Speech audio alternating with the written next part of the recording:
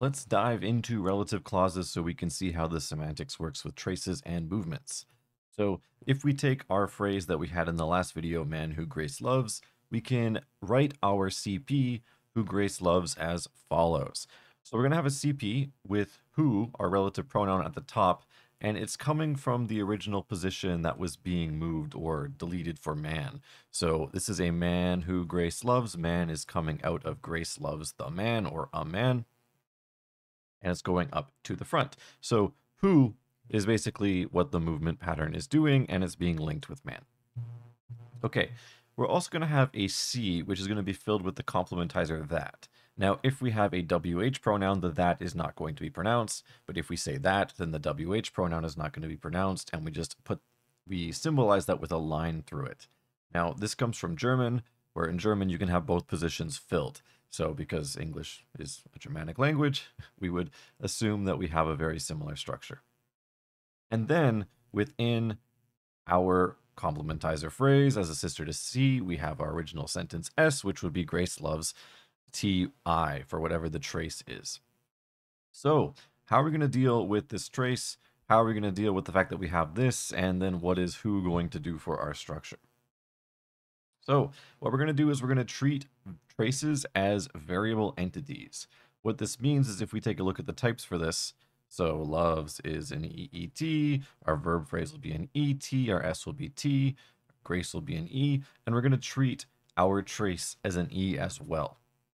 And for its meaning, we're just going to give it a variable like X, and then we're going to give it the same subscript. So if we have trace 1, we're going to call it X1. If we have trace K, we're going to call it XK.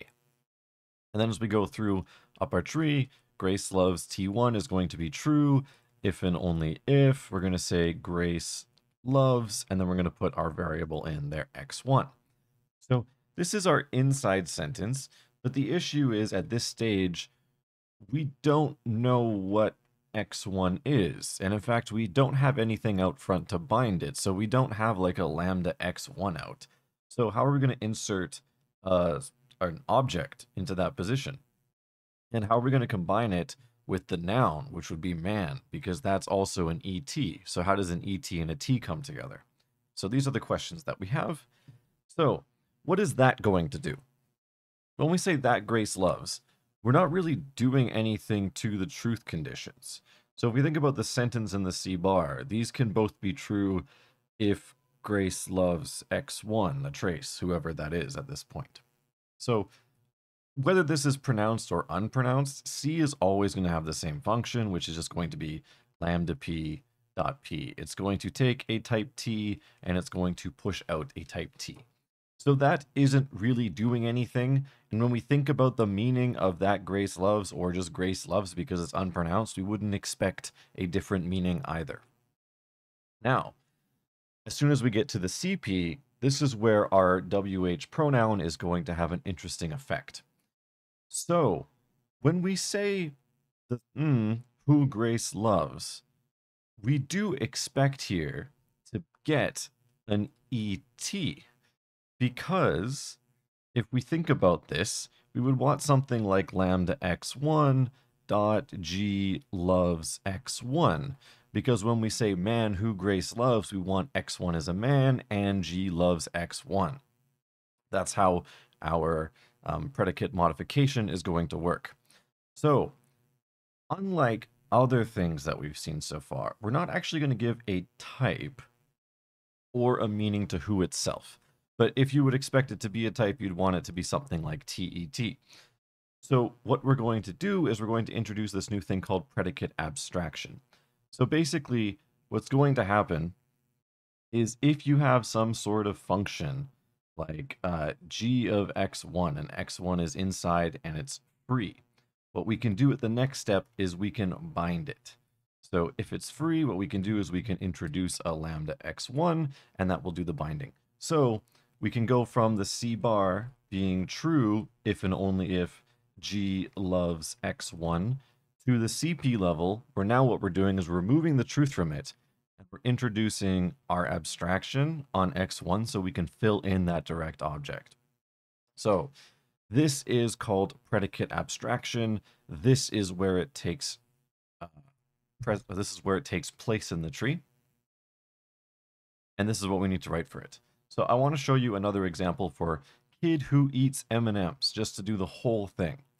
And this is a little bit different because we have subject extraction. So this is kid, and then we have who eats M&Ms with the subject being moved up. So kid who eats M&Ms. Let's start from the bottom. M&Ms, I'm just going to call this M. So this will be M going up the tree. Eats will be lambda y dot lambda x dot x eats y. I'm not going to put these on every single node. So when we fill in at the VP, we're going to get lambda x dot x eats m. Now for T1, we're just going to call this x1. So this sentence is going to be true if and only if x1 eats m. Now, as we go up the tree, we see our complementizer that. Now, this is just going to be lambda p dot p. So when we do our substitution, as we've seen so many times before, we're just going to get literally the same thing back. So one if and only if x1 eats m. Now, when we get to the who operator, this is where we can do abstraction. So I see that we have who index with 1, which means that if x1 is free, then we can bind it. So this is what this is going to allow us to do. So our CP at this stage is going to now be lambda x1 dot x1 eats m for M&Ms. Okay, now when we have kid, what are we doing? And I want to show something a little bit different here. So I'm going to say that kid is lambda y dot y is a kid because I'm using different variables here. So I'm using lambda y's and I'm using lambda x1's. What the predicate modification rule allows us to do is to pick a new variable.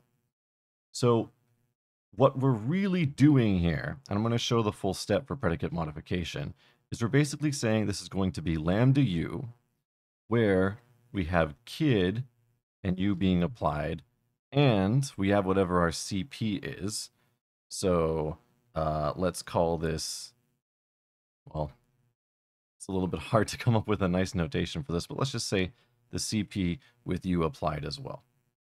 So what's going to happen is kid u is going to become u is a kid, and lambda x1 dot x1 eats m is going to become u eats m, but with the predicate modification, we're binding them both together with our lambda dot u.